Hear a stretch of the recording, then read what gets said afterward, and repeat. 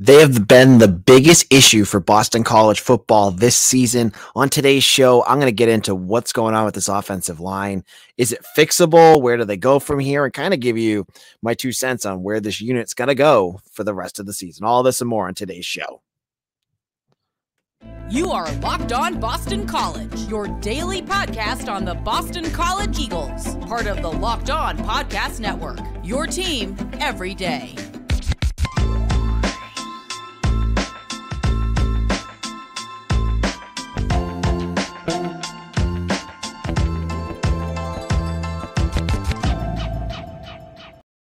Hello and welcome to Locked On BC. I'm your host, AJ Black. Thank you for making Locked On BC your first listen every morning. We are your team every day. All right, for today's show, we're going to just dive in completely into the offensive line, look at the issues that have been going on with the Eagles, talk about how they fix it, what's going on, and where what's some realistic expectations for this unit going forward. Now, before we get into this, I'm not making excuses here, folks, but one thing that struck out to me about this offensive line and just the team in general was where this team would be if they had last year's schedule. And yes, you want to play challenging teams, but don't you agree that if BC started with UMass and Colgate, they'd be 2-0. The offensive line would have had their feet underneath them a little bit more, had some time to kind of feel some success and be in better shape for their third game of the season.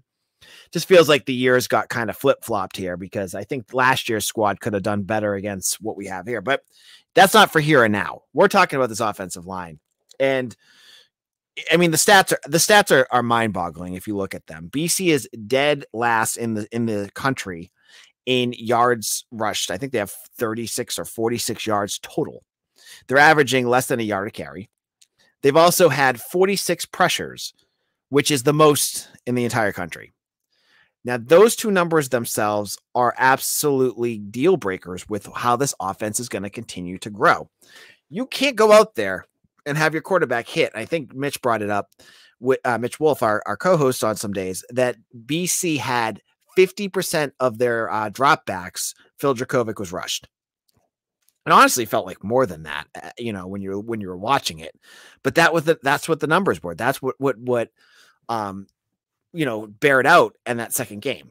Now, where's this offensive line at right now? It's at a crossroads because there's two different things that are concerning about this group. One is that you want to see them develop. You want to see them take that next step. And there's guys that are at different levels that you want to see get to serviceable or good. But most of them are nowhere near that right now, except for Ozzy Trapilo, who's hurt. I mean, that's our second issue with this offensive line, is that we don't have any of the guys out there two of the guys that are supposed to be starters are not out there right now. And that's Trapilo and Kevin Klein. Now, Trapilo, as I said on yesterday's show, Hafley believes should be back again with NFL college football coaches. What does that mean? Does that mean he will be back? Will he not be back? We don't know. But it was an injury sustained last week during practice. And he found out that later in the week that Trapilo wasn't going to play. So the first issue you have is you don't have enough offensive linemen to even put 5 serviceable guys out there because Trapilo was serviceable. He had a couple bad sacks at the end of that Rutgers game, but I think he's a guy that will take some logical steps forward. On top of that, you had Kevin Klein, who's now on crutches. We don't know what's going to go on with him. But to me, crutches is not a good sign. I mean, is he gone for the year? Is he gone for a couple of weeks? Whatever the case is, he's out for a while. You have Drew Kendall, who Mitch Wolf was just talking to me and said, Kendall is struggling. And I agree with him. Like, there's been so many different plays that if you go back and watch, he's missing assignments. And that's scary. That's some basic offensive line issues that BC is fighting with right now. If you're doing things like that. And then I don't want to bash this kid because I hate getting on here and bashing a kid, but Jack Conley, no matter where they play him, has struggled. He has struggled. And it's to the point with him, you have to wonder why he's still out there.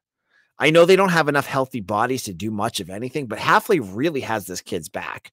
I can say that, like, as much as the fans really can see that he's struggling, Jeff Hafley, his coach, has got his back, and do what you will there. And Finn Durstein, as was he a grad student at this point? He is what he is at this point. He's okay. Nothing big. So you have these first 5 games, and I go back to some of the scheme stuff, and I am not a schemes guy. I am more of, just watching and hearing what people say and kind of getting a feel. But Hafley says that they need to simplify things. Basically, they're going to try to break it down and make it not complex for this offensive line. And I mean, that's what you got to do. I mean, I'm not sure, and Mitch could probably tell us more later about like what the schematic things that they're doing. They're probably doing a lot of pull blocking and zone stuff, but that's not my cup of tea. If they're doing that and they just need to get to simple stuff, this is the week to do it. They have Maine on their schedule for a reason. I wish it was the first game, but it's not. This gives them a chance to have some success and to find out what they can do. It's a simulated practice, basically. Like Maine lost to Colgate last week. BC should beat them. I know I've already taken the L twice this season on picking BC, but it's Maine. I'll stick with, I think BC is going to win this game. But the offensive line, this is a game where they should find some success. And so practice this week for BC really, really needs to be, how do you pare this down? How do you make this simple for them? What can they do? What can't they do? It's been a lot so far. And figuring out where they're at, like what Hafley has to do something here. You can't go through the rest of the season having Djokovic getting slammed on every other pass he throws back in a run game that can't do anything. Literally cannot do anything. And that's going to be where he's at. Like, in order for BC to take the next step anywhere, this offensive line needs to be fixed now. They need to fix it now. And the way they're playing, little steps isn't going to do it. If they take a little steps and Djokovic's getting hit 40% of the time, they're still going to lose games. They have 2 weeks before they take a big step up in difficulty when they play Florida State, a team that when they had a good offensive line last year, smacked them in the mouth. This year, I mean, they've got that kid from Albany, Jared Verse. They are in some serious trouble if they cannot figure some things out here.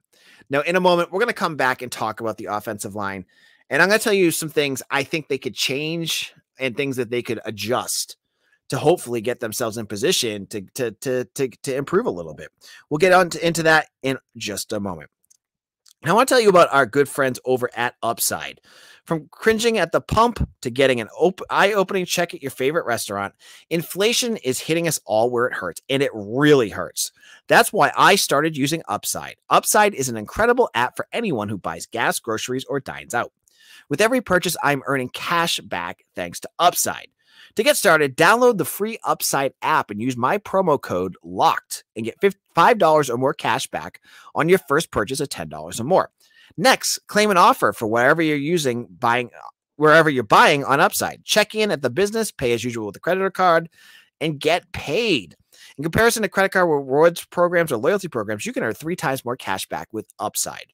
Upside users are earning more than $1 million every week. That's probably why they have a 4.8 star rating on the App Store.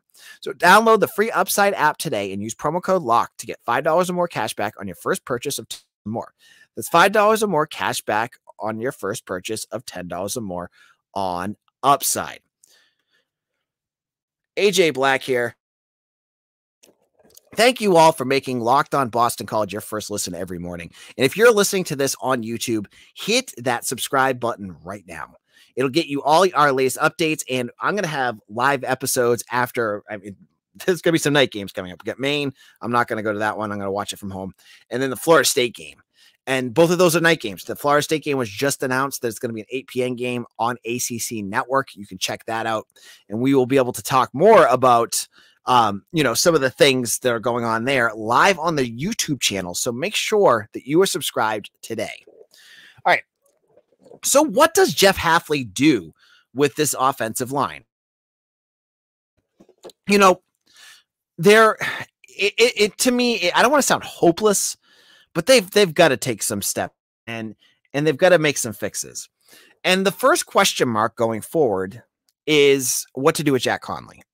Honestly, like, I don't want to bash the kid. That's not my job.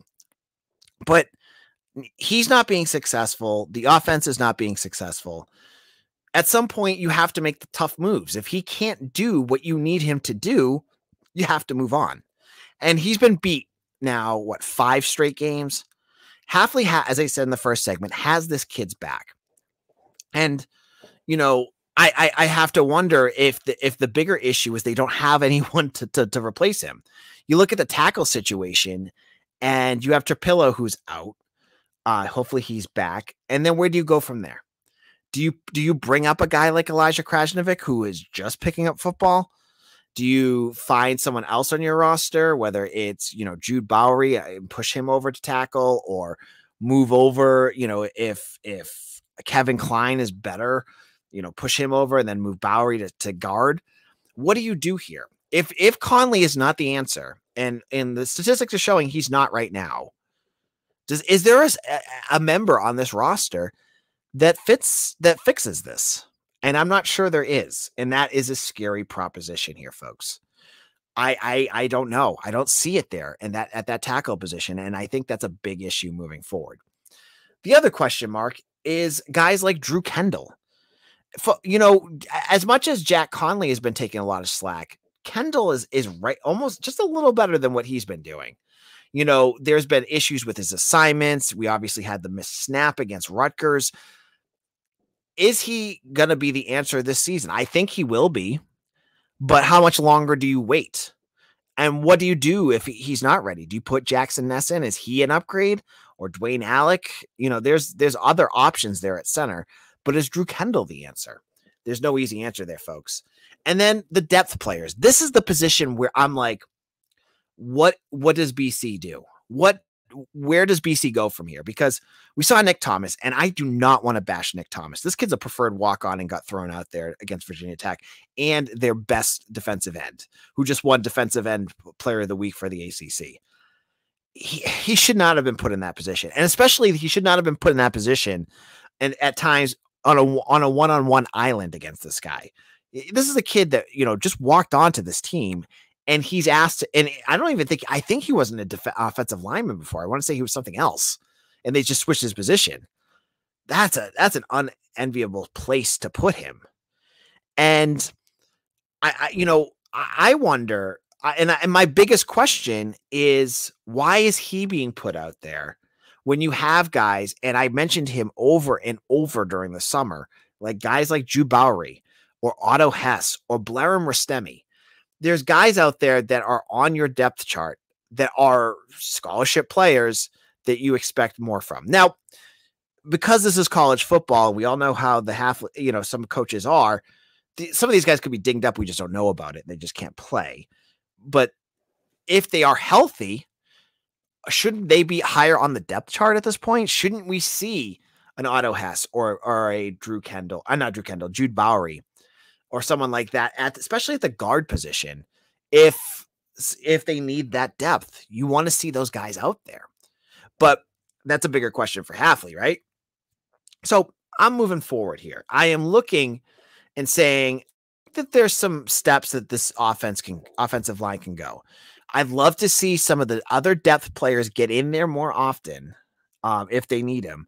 Guys like Hess, guys like Bauer. I think that, it sounds like they're more ready to play than maybe a Nick Thomas, but again, I'm not the staff, so maybe they see something I don't see. But regardless, the question marks remain. The thoughts of where this offensive line could go are still concerning. You can't imagine. I know Hafley made the comment saying, we'll be good by week 8 or 9. That's like 3/4 of the way through the season. The season could be lost at that point. I guess that's okay, but it doesn't seem okay to me. And I'm sure the fan base that have bought season tickets that wanted to see Phil Dracovic have one final go and see Zay Flowers have one more go want to hear that, we're going to probably not make a bowl game because we don't have an offensive line. until like week 8 or 9. That's concerning to me. What do you think? Leave the thoughts in the comments as well. In our final segment, I'm going to wax poetic about what's going on here with this offensive line. And I'm going to tell you I think the biggest fault I can find with Jeff Hafley's decision heading into this season. But before we do that, I want to tell you about our quest for 600. We are getting closer and closer every single day with subscribers here for Locked On BC on YouTube. It makes a huge difference, and YouTube is the place to go for this. There are so many commenters that have joined up to talk about it. A lot of them are BC fans. Some of them are Rutgers and a smattering of Virginia Tech, and I'm sure I'll get some Maine and if they exist, or Florida State fans out there too. So if you're listening to this, go to Locked On BC on YouTube and hit that subscribe button. It makes a big difference. We'll have some special episodes. Again, I said post game episodes that are not up on the regular feed. If you want them, you have to go to YouTube. So just hit that subscribe button. Even if you don't listen to us on YouTube, that subscription, just hitting that makes a big difference for us. So hit that right now, and hit some comments too. If you have a question for me in the final segment, I'd be happy to answer them. I see quite a few of you out there listening right now. All right. So our final thought here, and this is the spot where I'm going to be as critical of the staff as I have been in a long time. And many of you have said that I am an apologist for Jeff Hafley, that he smoozes the media and massages, uses his words to lull us all into a sense of oblivion while he makes poor choices. I'm not there yet, but I think I can say, while some of you guys are just done with him, which I think is your choice, and that's fine. I'm not there yet. I can say I like him, but I think what he did this offseason was a monumental mistake. What he didn't, the fact that I get that Jeff Hafley does not want to live in the transfer portal. He said that a million times. He wants to develop his own guys. He wants to bring in, see his guys get those starting reps, and I get that. But on the other hand, he has also hit the transfer portal in positions he knows he needs. As I said in the post-game wrap-up show, he got Phil Dracovic because he knew he couldn't go into the season with no quarterback. He got Trey Berry because he needed a tight end last year. He got George Takis because he needed one this year. He got Jaden Woodbay because he needed a safety. He hits the portal when he needs to. Now, the part I think I don't agree with him is that he didn't address the offensive line at all this offseason. So we had the Military Bowl that never happened, and ECU owns their rings and they love it. But BC didn't play there. The minute that game ended, he should have known within 2 or 3 weeks that Alec Lindstrom, Zion Johnson, Tyler Vrabel, and Ben Petrula were all gone. That you were only going to have Christian Mahogany remaining. Any coach should be able to say to that, that's a major issue going into next year. Even with Mahogany healthy, you needed to have some depth there. You had 0 starts to put around him. And even if Mahogany played this year, you would have 0 starts around him, and that's a big issue. So my question is, why did Hafley not go into the portal and hit harder? And I don't want to hear about NIL stuff. It has nothing to do with that. The guys that BC could attack are not guys that are going to need big NIL deals. Some people keep tweeting me this. I'm like, it has nothing to do with NIL. It has to do with the fact that they didn't go out there and really do much. There was like 1 or 2 guys that probably were higher end guys, but they ended up at like Alabama. And that has nothing to do with NIL. It's that they want to go win championships. That's a whole other situation there. But the transfer portal had 2,000 plus players last season. And I think BC offered 3 or 4 offensive linemen total. And I don't have the numbers in front of me, but I'm going to tell you there's probably a couple hundred offensive linemen out there. I'm not sure how many had experience, but I'm sure BC could have made a bigger play on some of them. And what did they end up with when they had 4 open spots on their offensive line? They ended up with a transfer from Lehigh, who is just a nice depth player. I think he might even be a preferred walk-on. I'm not even sure he's a scholarship player. That, I guess it's a philosophy choice by Jeff Hafley here. This is how he thinks things through. I just don't agree with it at all. And I think, yes, you go with what you know and the people you know, unless there's a glaring issue. And having 4 offensive linemen that aren't ready to go or haven't been ready to go yet is that. Should have, in my opinion, been going into the season with Christian Mahogany, 2 transfers, probably a guard and a tackle, or 2 tackles if you could get it, Drew Kendall and Ozzy Trapilo. That's it. That's what they should have done. And I think even if you lost Mahogany, you would have been in better shape. But instead, you go with the guys that you think can do it. And I'm not sure if it was a misevaluation or it was just hoping that they would, they would progress faster than they did. But whatever you chose, this is what we have now. You went in with a raw group, looking at the schedule, and Rutgers is Rutgers, and I've taken enough crap from Rutgers fans that I know it. That their defensive line is not bad. Virginia Tech's defensive line is not bad. You started off with 2 good-ish defensive lines against this offensive line, and you got hammered. That was a choice by the coaching staff, and a choice that is coming back to haunt Jeff Hafley. Now, different people are at different levels with this, but I still just remain that this was just a big mistake by Hafley and his staff.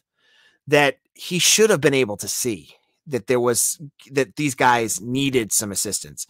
And you know what you do? You bring in 2 guys and you tell them to battle. You know what? And that's how it goes in college football, right? That's what you want. So you could say to the Jack Conleys or the Kevin Kleins or whoever, look, you have every chance to be the starter day one.